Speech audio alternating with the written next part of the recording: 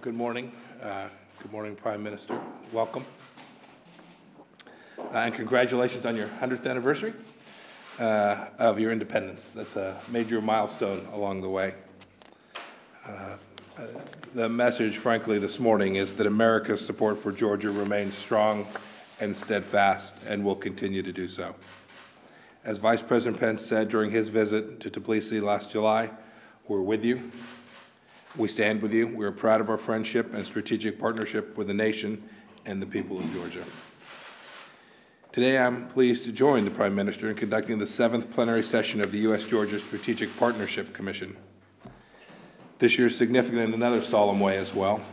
2018 marks the 10th anniversary of Russia's invasion of Georgia.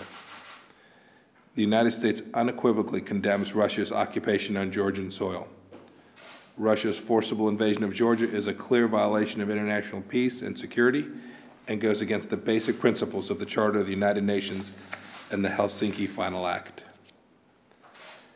The Russian-occupied Georgian territories of Abkhazia and South Ossetia are integral parts of Georgia. The United States supports Georgia's sovereignty and territorial integrity with its internationally recognized borders. We call on Russia to fulfill all of its obligations under the 2008 ceasefire agreement, to withdraw its forces to pre-conflict positions, to reverse its recognition of the Georgian regions of Abkhazia and South Ossetia as independent states, and to provide free access for humanitarian assistance to each of those two regions. The United States and NATO depend on strong, willing, resilient partners to help safeguard our common security interests. Georgia is one of those steadfast partners.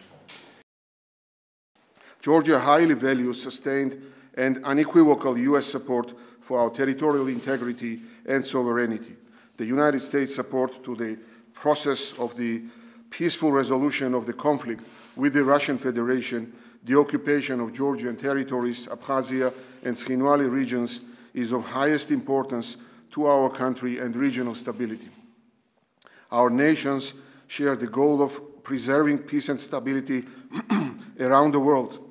We continue to fight terrorism shoulder to shoulder with each other in Afghanistan, where both countries suffered significant casualties.